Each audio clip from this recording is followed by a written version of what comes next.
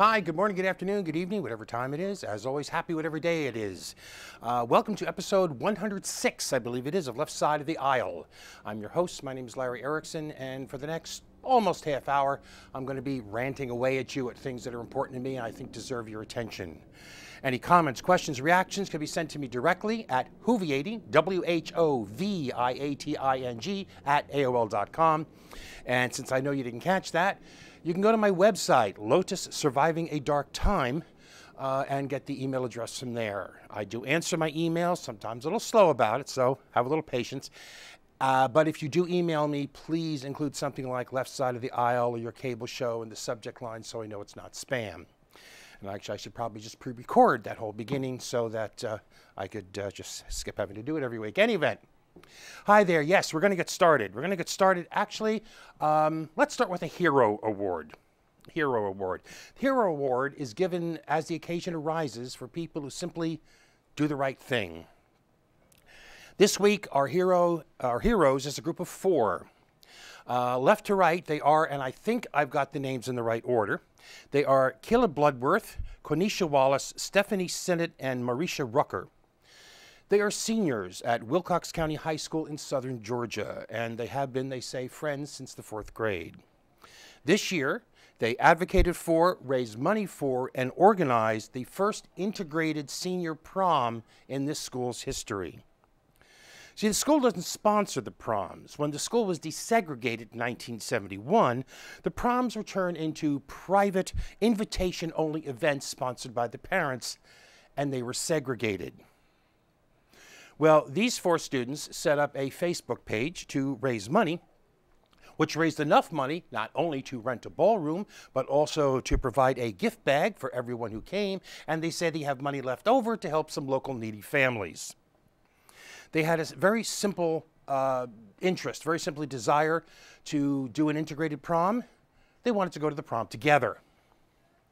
So, almost 60 years after the Supreme Court supposedly got rid of separate but equal, on April 27th, many high school students in Wilcox County, Georgia, had their first integrated senior prom. And it came off without a hitch, and everyone had a great time. One student said, everyone goes to school together, sits together at lunch, so we're at prom together. It's about time people started recognizing. Apparently, though, not everyone was willing to do that. The four students said people kept hitting them with the "it's always been this way" line. And posters put up around school advertising the integrated prom kept getting torn down. And there is still a whites-only prom going on. Still, the road to change is rarely smooth. It's rarely easy, and even more rarely does it come quickly. But there is a road, and these students now have gone far enough down this road that the school is saying that next year they are going to try to see if they can put together a school-sponsored prom that everybody can attend. And that makes these four high school students heroes. Oh, a quick footnote to this before we move on. Don't cut the school any slack on the basis of their private parties business. The school does sponsor a homecoming dance, and that is still segregated. Okay, on to less happy news. I'm going to talk briefly, at least I intend for it to be relatively brief. I'm going to talk briefly about a couple of thoughts that were prompted by the Boston Marathon bombings, just things I want to put out there for your consideration. One of them, the first one, has to do with the reaction to the hunt for Dzhokhar Tsarnaev. When he was caught, people were out in the streets cheering and waving, chanting "USA, USA." Why? I mean, really, why? I mean, this was not just relief. This was well beyond relief. Put it this way: if he had been a bank robber who had shot a bank guard, stolen a hunk of money, carjacked a car, later shot a cop, and was described as being armed and dangerous and in the neighborhood, would the reaction have been the same? Would the police reaction have been the same? Would there have been tanks in Watertown? Would the reaction of the people have been the same? Would his capture have been the cause for them to rush out in the street cheering and waving flags? Why are we such a frightened people? Why are we such a frightened people that this one guy was able to turn Boston and Watertown into ghost towns? Schools and businesses were closed. Trains, subways, roads empty. Streets looked like a post-apocalyptic movie set. Baseball games, cultural events were all canceled. All of this in response to a 19-year-old fugitive, armed and dangerous, yes, but still alone, on foot, and clearly identified in the media.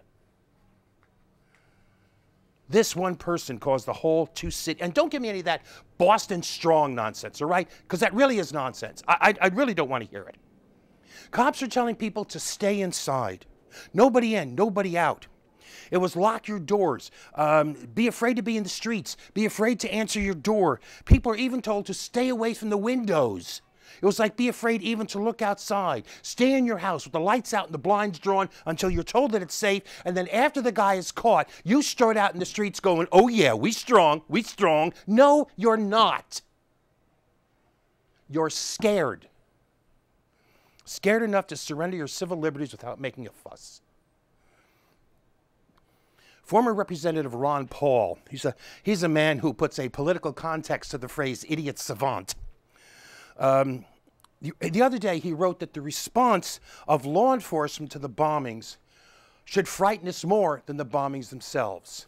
Quoting him, forced lockdown of a city, militarized police riding tanks in the streets, door-to-door armed searches without warrant, families thrown out of their homes at gunpoint to be searched without probable cause, businesses forced to close, transport shut down. These are not the scenes from a military coup in a far-off banana republic, but rather scenes in Boston as the United States got a taste of martial law. The Boston bombing provided the opportunity for government to turn what should have been a police investigation into a military-style occupation of an American city. I mean, there are tanks in the streets of an American city, and it's not an Armed Forces Day parade. There were videos of the door-to-door searches. There were people who made videos out of their windows, and also Channel 7 in Boston covered the same thing.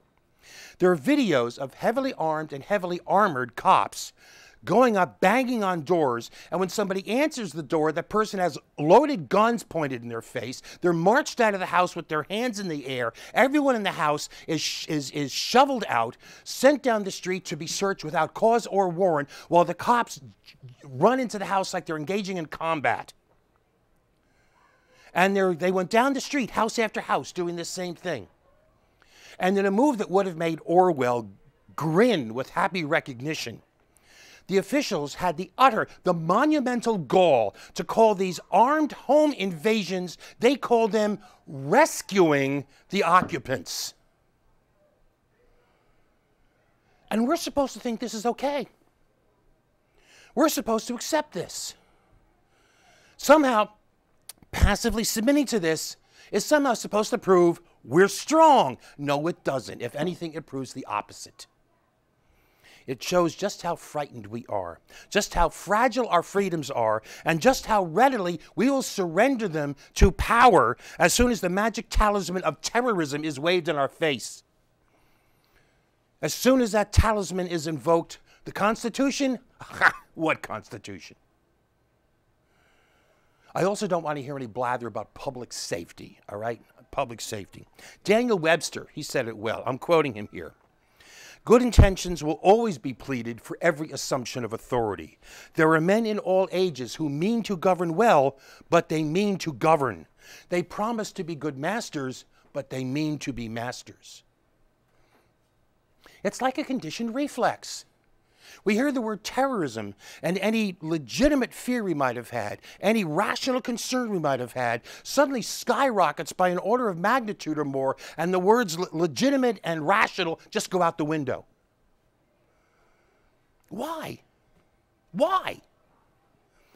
Why, as a people that likes to pride itself on its supposed daring spirit, as we tell our stories of how we dared to cross the oceans, and we dared to cross the plains and prairies, and we dared to step out into space, how did that people, a people whose nation was born in revolution, a people whose third president, Thomas Jefferson, said, I'm quoting here, the spirit of resistance to government is so valuable at times that I wish it to be always alive. How did that people become so timorous, so afraid that we regard our freedoms as simply based on nothing more than the sufferance of the powerful? Why are we such a frightened people? And there is actually a political aspect to this. Since 9/11, a total of 16 people in the United States have been killed as a result of Muslim terrorism. Even if we're to just speculate wildly on motives, include Boston, and it comes to 13. That is one, I'm sorry, it comes to 19 rather. That 19 is one more than the number of people who were killed by guns in the United States on the day of the bombing. And it is less than half the average, I'm sorry, a little more than half of the average day's total, which is about 30. The average American is more likely to die of malaria than to die in Muslim terrorism. Meanwhile, the number of anti-government so-called patriot groups, these are groups that say they are interested in overthrowing the government because they think the government is going to come and take their guns and impose socialism. The number of such groups is at an all-time high in 2012. And according to a study coming out of the Combating Terrorism Center at West Point, in that same period, that is the period since 9/11, over 250 people in this country have been killed as the result of right-wing violence. But we don't talk about that. In fact, when the Department of Homeland Security, the Department for the Protection of the Fatherland, when the DHS came out with a report about right-wing extremism in 2009, the reactionaries in Congress screamed so loud that the agency had to withdraw the report. So not only don't we talk about it, politically we're not even allowed to talk about this. So I'm going to ask this again. Why are we a frightened people? How did that come to be? And why is that fear so narrowly and apparently wrongly focused? And now, perhaps most importantly, who does that fear serve? Ultimately, I think Ben Franklin had it right. Those who would give up essential liberty to purchase a little temporary safety deserve neither liberty nor safety. America in 2013 appears to be among Franklin's undeserving.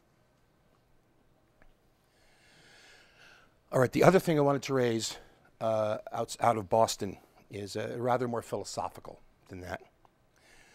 In the same week as the Boston bombings, there were at least 34 people killed, over 100 injured, and up to 1,000 homes destroyed in an earthquake along the Iran-Pakistan border. In the same week as the Boston bombings, another earthquake struck China's Sichuan province, leaving whole villages in rubble, over 200 people either dead or missing, over 11,000 injured, and 17,000 homeless. In the same week as the Boston bombings, in the small town of West Texas, a fertilizer plant that hadn't had a federal safety inspection in 28 years caught fire and exploded, resulting in the deaths of at least 14 people and the destruction of the surrounding neighborhoods. Every one of those cases, the same week as the Boston bombings, every one of those cases involved more people killed, at least as many or a whole lot more many people injured, and more property damage than occurred in Boston. By any standard measure of tragedies, these were greater tragedies. More deaths, more injuries, more property damage. So why don't they feel that way? Why don't they feel like bigger tragedies? I mean, why the difference? Why do some things hit us more than others?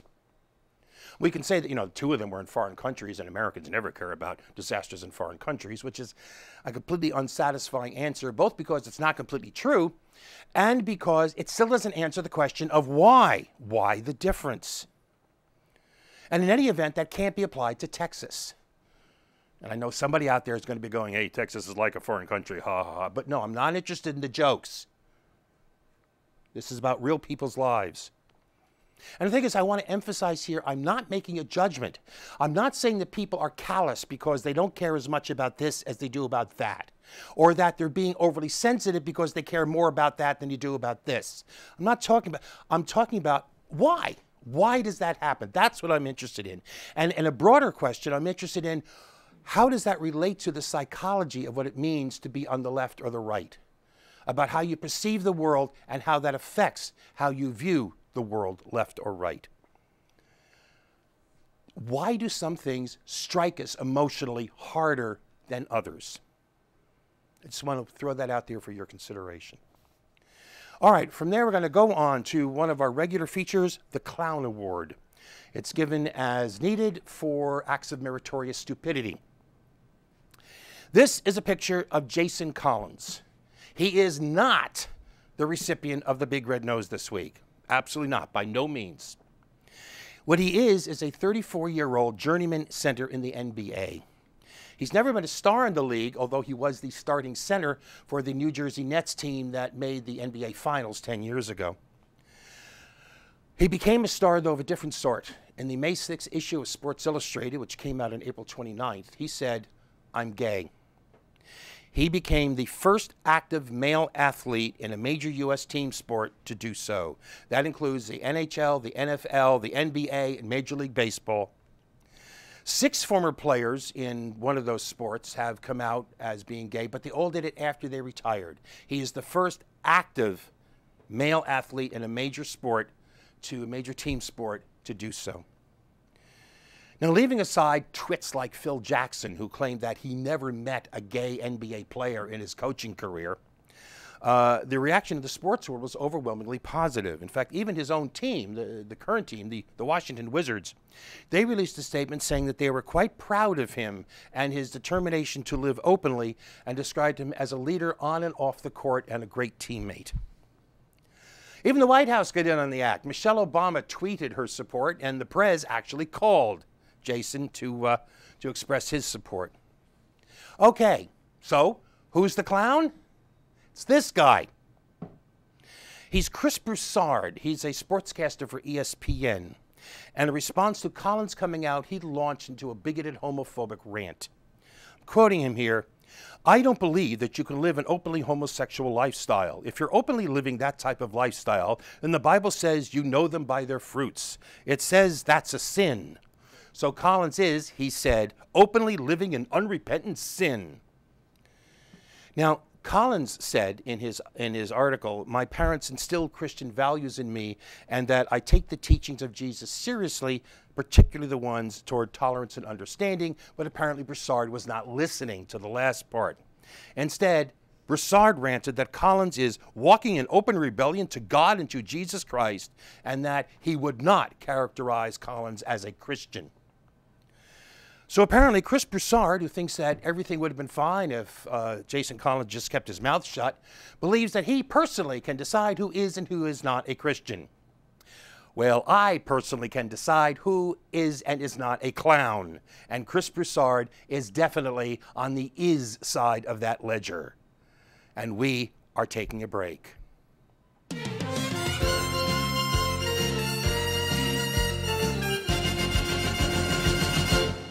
And we're back, and we're back. Now, look, I've been talking recently about the economic state in which we find ourselves, and I've been trying to talk about it in broad generalities, not getting down into like wonky statistics and details and whatnot. The thing is, in talking about these broad generalities, I've tried to point out a basic issue, which is that more and more of our wealth, more and more of our income is going to fewer and fewer people, and that the proportional divide among the various segments is getting even wider.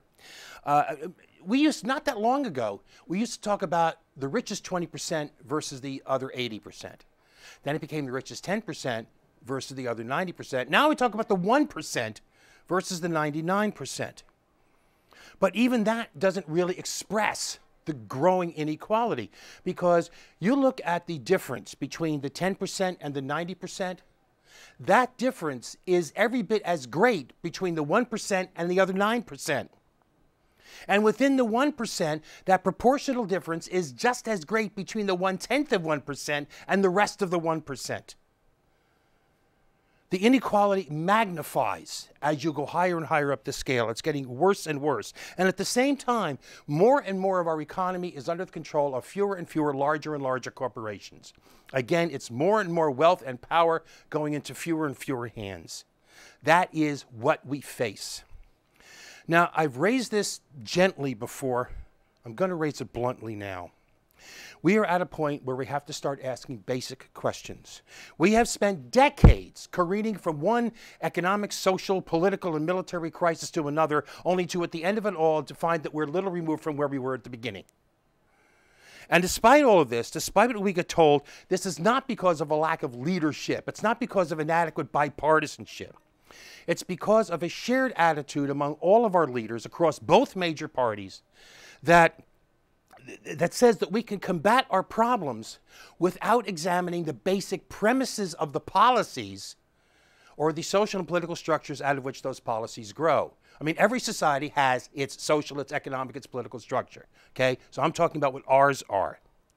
The fact is, the assumption that is made by our leaders is that those basic structures, the economic and political structures, are sound. And it comes down to, political debates usually come down to, even at the state level, usually come down to, do we need to tinker a little bit more, or have we already tinkered a little too much? As a British writer whose name I've unfortunately forgotten put it some time ago, Americans seem to think what we've done hasn't worked, so let's do it again, only harder. Thing is, doing it harder is not going to work. Is not going to work. Our society structures are not sound. They are basically seriously flawed. Our social structure divides us by race and sex, favoring some and brutalizing others. Our political structure divides us constantly into majority and minority rulers and ruled, telling us it's the same thing, while actually serving to protect the privilege of a few. Our economic structure slices us into rich and poor, boss and worker, and to a greater extent than most of us would ever care to admit, owner and owned. We have got to admit at some point that the problems we face, like the worst long-term unemployment ever, the persistence of poverty, growing economic inequality, growing political power of the rich and the corporations, the persistence of racism and sexism, the too easy reach for drones as a tool of foreign policy, the inability to act against global warming, the knee-jerk reflex to answer every economic question with cut spending. All those and more, these are not aberrations of the system. They are the system. They're direct outgrowths of a socio-economic system that places its greatest value on power and control, that encourages competition and discourages cooperation, that persistently divides America and the world into a variety of we's and they's. I said this last week. It's time we have to face the fact that we need to seriously rethink our economy. And if you want to know what perspective I bring to this, I'm about to tell you. Years ago, when I was more politically active than I am now, people would often ask you about, what your perspective was. And well, one way to answer that question is how I describe myself on my blog, Lotus Surviving a Dark Time, plug. I say there, quoting there, I'm a democratic socialist green with an anarchist bent and a civil liberties absolutist who has, by both logical conclusion and moral compulsion, a commitment to active nonviolence. The only isms I wholeheartedly endorse are skepticism and eclecticism. Or, as I used to put it more flippantly, I'm a socialist, anarchist, communalist, capitalist, eclecticist, iconoclast. A description which left most people just smiling slightly dazedly, convinced the right wing that I was actually a communist, and sent the left-wing doctrinaire folks into ranting about contradictions. But this is what it actually means. I'm a capitalist in that I believe in the small business, the neighborhood level business, the mom and pop store, the small factory, that kind of thing. I'm a communalist, not communist, communalist, in that I believe that cooperative ventures are better than competitive ones. And in fact, there's a lot of evidence to actually back that up. The fact is, if you want competition, take up sports, okay? Take up chess. I'm a socialist in that I believe that beyond a certain point, profit-oriented enterprises cannot be trusted to be responsible to the communities in which they operate. And at that point, the communities have the duty, they have the responsibility, and the right to step in and start making some decisions. I'm an anarchist in that I'm a strong believer in personal freedom and individual rights. I take Henry David Thoreau's statement, that government is best which governs least, amend it slightly to that government is best which governs as little as possible. As little as necessary, rather. And finally, I'm an eclecticist, and I believe that you can put these threads together into a coherent philosophy. I'm an iconoclast in that I believe in the statement, the only ultimate answer is that there's no other ultimate answer.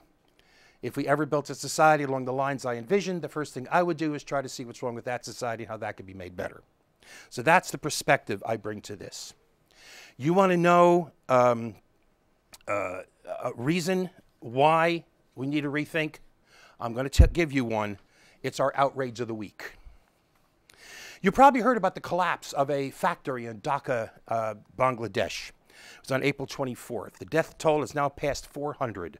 149 are still missing. Some 2,500 people are injured. The people inside this factory were garment workers. They were paid a pittance and forced by their bosses to work in a factory with great big cracks in the walls and the foundation, which government inspectors had actually ordered closed the day before, also that we can wear overpriced fashion jeans. What you probably didn't hear, unless you were tuned to the internet, is that Matt, I'm not a progressive, I just play one online, Yglesias, a columnist for Slate, wasn't particularly troubled by that fact.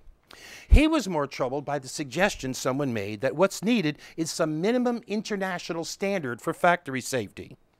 In a column titled, and I'm serious, "Different Places Have Different Safety Rules and That's Okay," he argued that it's entirely appropriate for Bangladesh to have lower workplace safety standards than the United States because it's a poorer country.